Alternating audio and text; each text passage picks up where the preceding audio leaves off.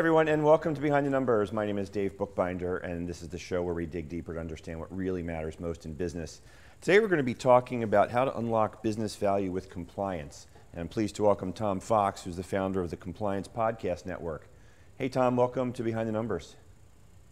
Dave, thanks. I've been greatly looking forward to this recording. I enjoy your podcast because of your approach of literally behind the numbers, and thrilled to be here.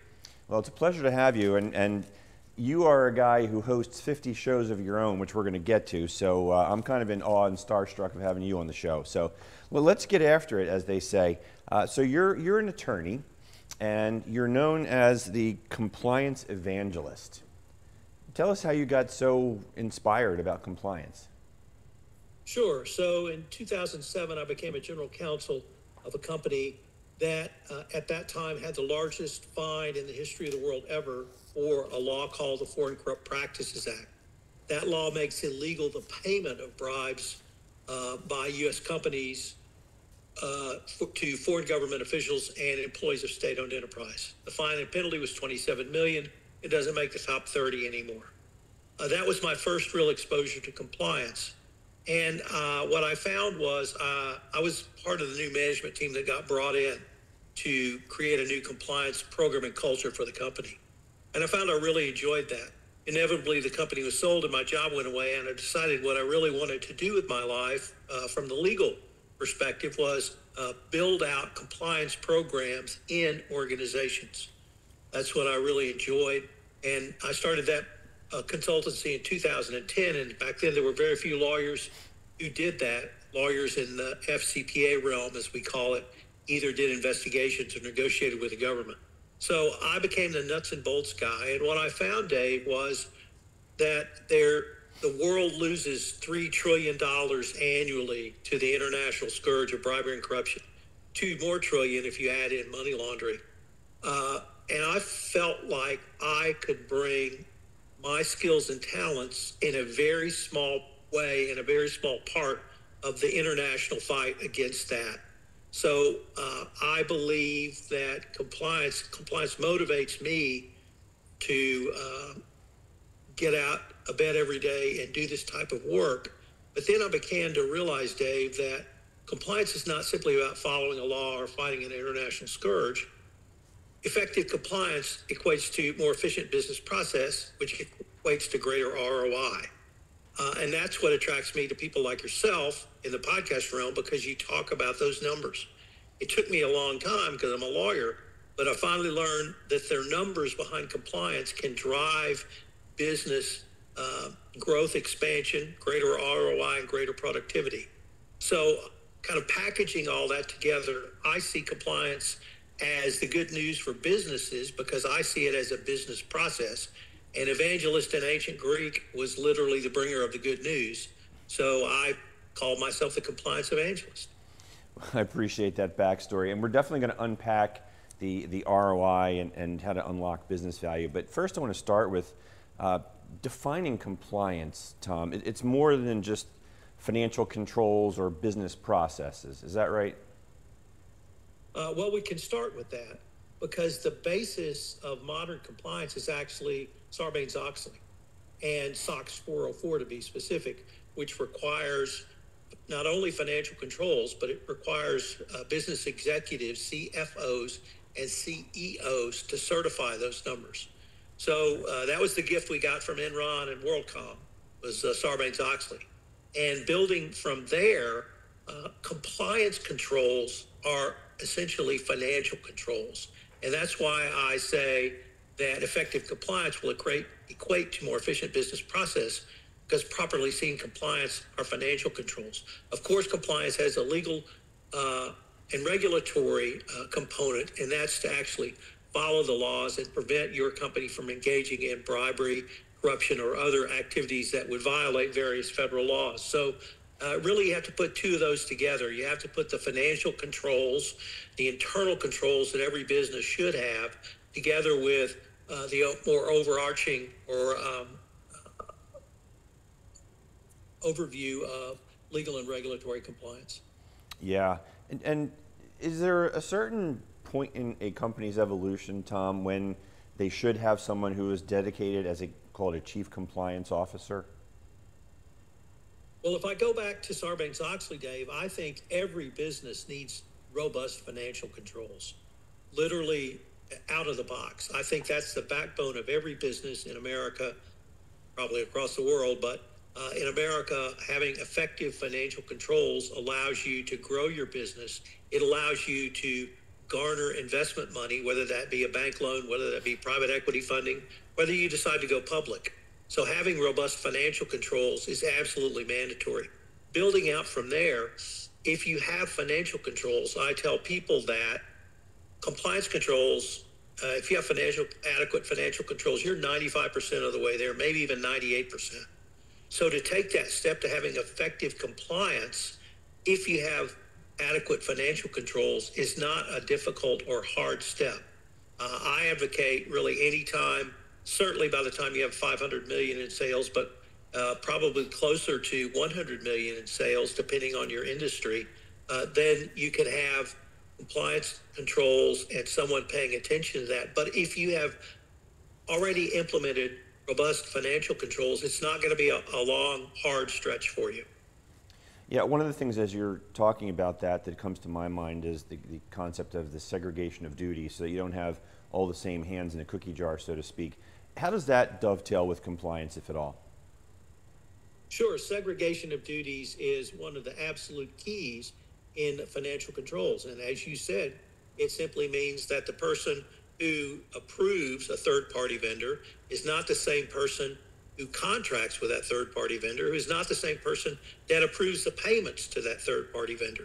And that's as basic an internal control as you can have, and it's more than necessary financial control.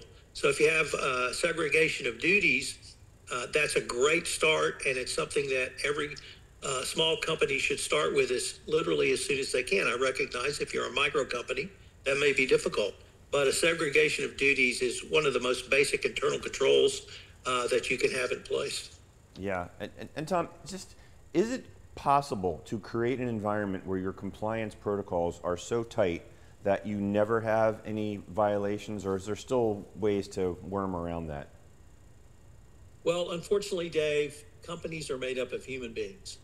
And human beings not only can make mistakes, they do make mistakes. And part of that is, what are they incentivized to do? So if you are a 100% sales commissioned employee, guess what? If you want any money, you got to make sales. And that's where people start to cut corners. So you have to watch out on the sales side. How are you incentivizing or incenting people to do business? Part of it is the culture of your organization. If your top management or your CEO or your president of your $100 million company says, guys, we are not paying bribes, period. Not on my watch. I don't care what you do. Well, that message, if you talk that talk and walk that walk, that message gets down. But it's really how you run your business. Do you incentivize or disincentivize people? And then not simply having policies, procedures that you train on, but monitoring the effects of those in your overall risk management scheme. Yeah, and part of that risk management scheme that you're referring to is the internal piece, right? But what about the importance of external advisors? When you mentioned things like Enron and WorldCom, we've got external advisors that are involved in those circumstances. Sometimes they don't see everything that's going on. Eventually, it does catch up to folks. But talk a bit about the importance of the good external advisors as a watchdog here. Sure, and Enron is the perfect example to give, because if our listeners will recall, in the summer of, I think, 2001, Sharon Watkins wrote a memo to the president, then CEO Ken Lay, saying, I think we have some accounting problems. And please hire someone to review our accounting protocols, but do not hire the company that wrote those. Well, the company that wrote those was the law firm of Vincent & Elkins. And Vincent & Elkins got hired to review the work it had done for Exxon. In 2024, Dave, if you ask me to review my work that I've done for a company, I can tell you the answer now. I don't need to review it. It was great. Yeah. And so you have to have an internal advisor an external advisor who is disinterested, you cannot review your own work, period. That's just a basic protocol, and having external advisors who can review in a dispassionate, rational way and present their findings to management is absolutely key. And frankly, that's the reason we have external auditors or a CPA to come in and look at your books, as opposed to doing it internally. Yeah, I mean, look, I've got to play within rules as a valuation professional. If my accounting firm is doing an audit for a client, I can't do the valuation and have numbers wind up on a balance sheet that we're auditing. So it just does not work that way. So I totally understand that piece. I remember about the Enron situation back in the day, and looking at them, they were a highly touted stock. Everybody was talking about them as the big growth story. And the more management talked, the less I understood about what they were really doing. Were you able to understand it at the time, or was the whole thing just part of the big ruse? The whole thing was a part of the big ruse. First of all, anyone who asked questions, the answer was, well, you're just too stupid to understand. Right. And that came from the COO, Jeff Skilling, who became the CEO. The second thing was, the day before numbers were reported, Skilling would tell the CFO, Andy Fastow, here's the number I want to hit, back into it. So that's really not the way it's supposed to work. Your numbers are supposed to give you what your overall profitability was. And so literally the whole thing was a house of cards from day one. And eventually they got caught because they couldn't bring in or generate any more false profits. Yeah, and that is a very extreme example of going behind the numbers. Tom, for folks who want to learn more about you and how they can connect with you and find the podcast network, what's the best way to do that? Sure, Dave. So the Compliance Podcast Network can be found at www.compliancepodcastnetwork.net.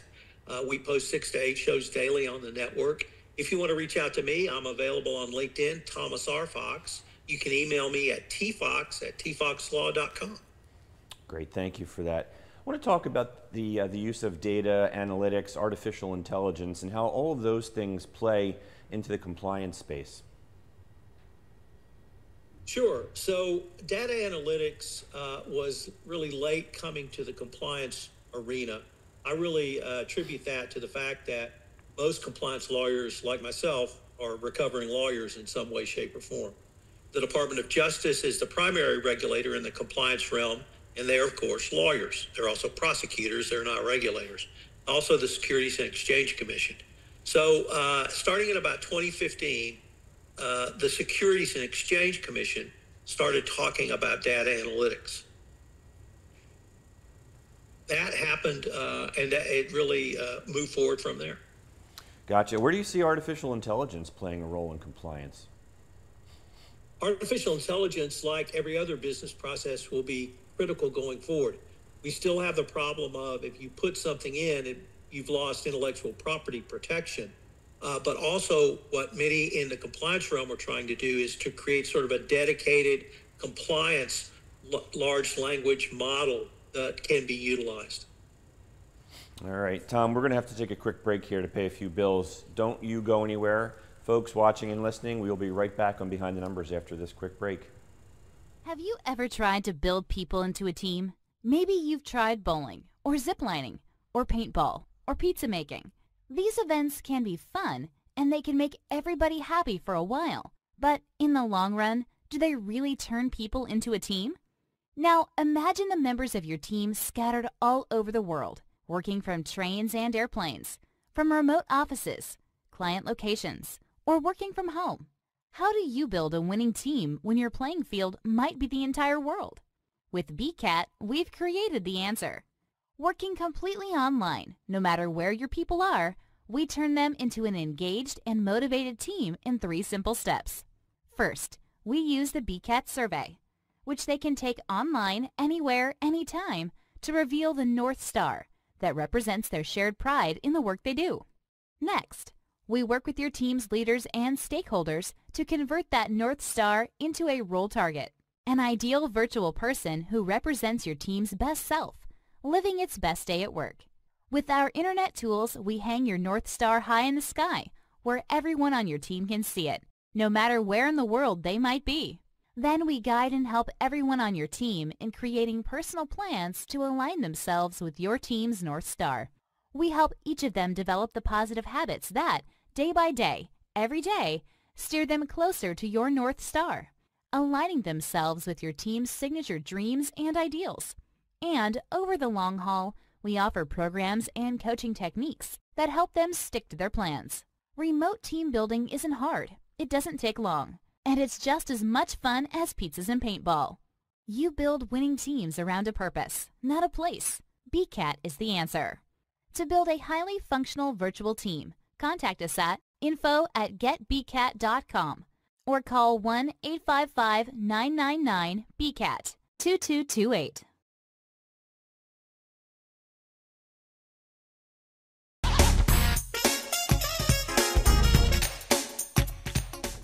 And welcome back to Behind the Numbers, everyone. I'm Dave Bookbinder, and we are talking all things compliance with Tom Fox, who's the founder of the Compliance Podcast Network.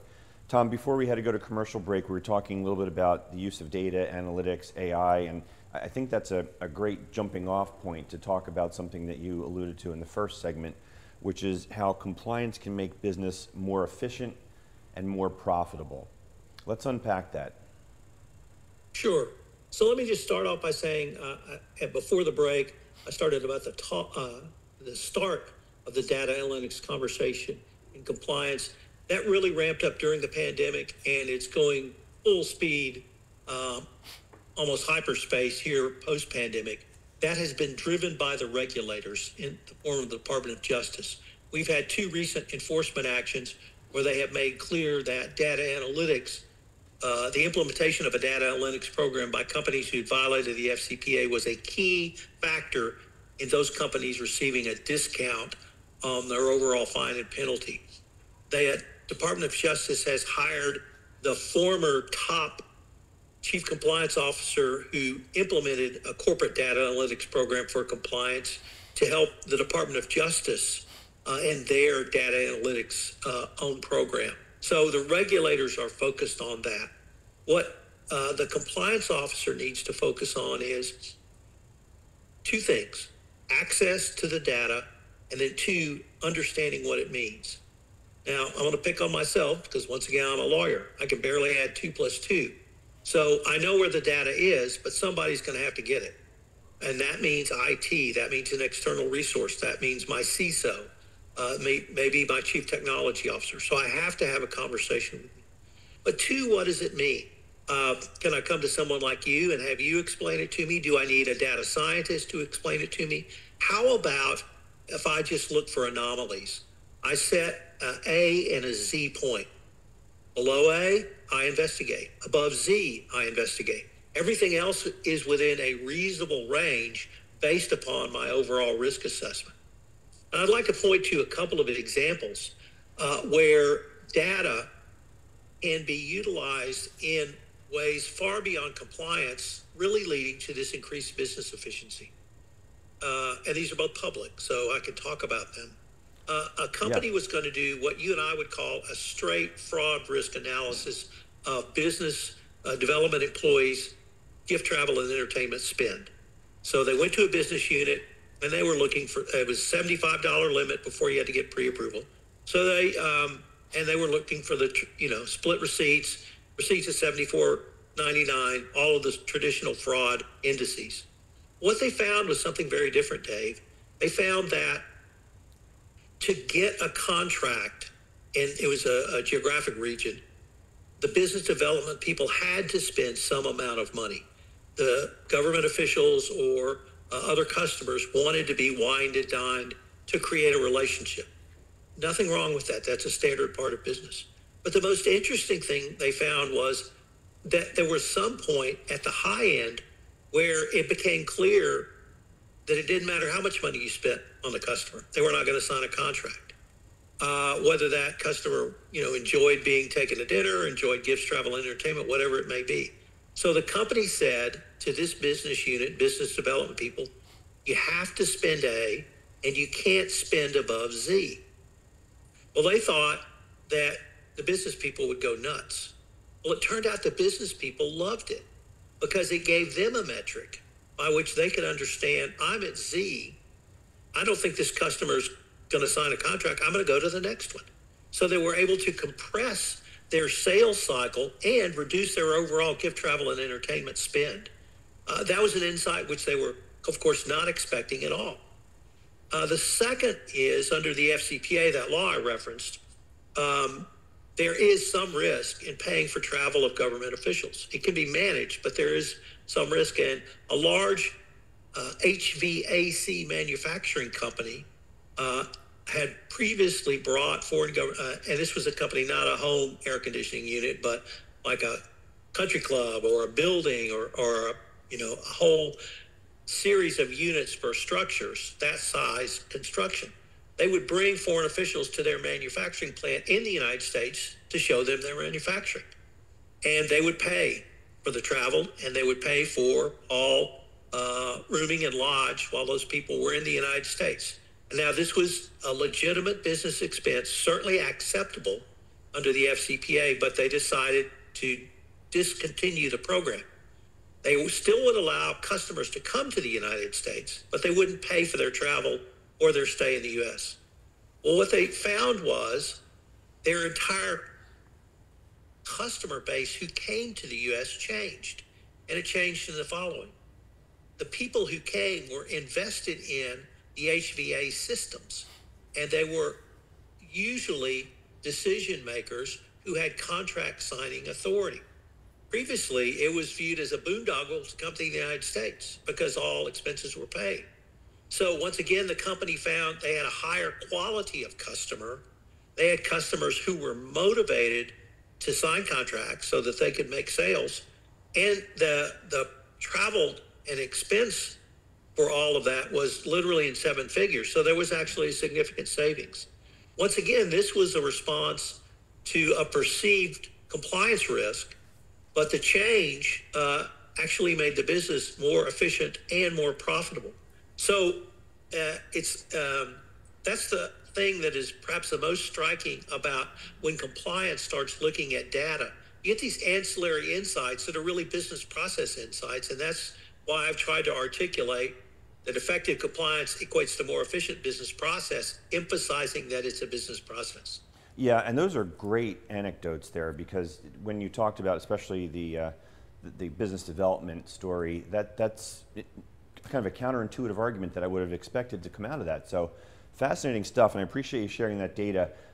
We're getting close to the end here, unfortunately, Tom, down to the short strokes, but I want to ask you one more thing about compliance and how important it is for companies that are trying to attract capital and investors.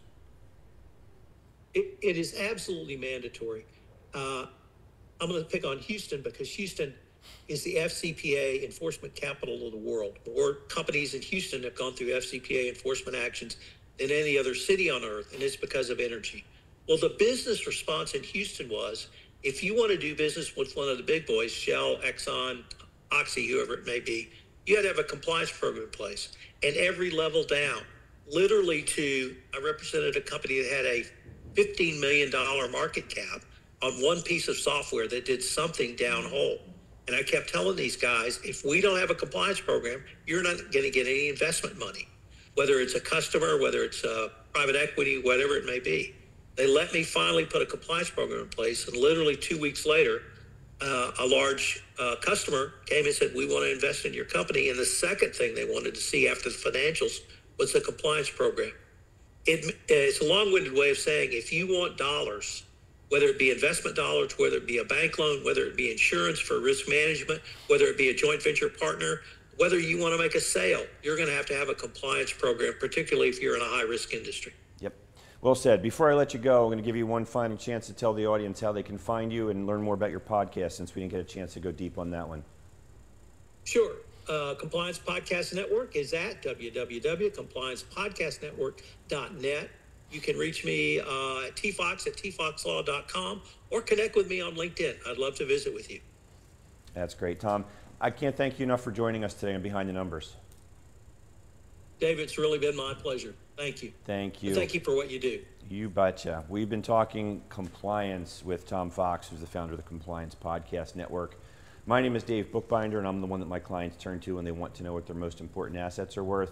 If you're a business owner and you don't know the value of your business, we should talk. You can find me on LinkedIn. I want to thank the Big Cheese for running the board today, and also thank you for watching and listening. We can't do it without your support.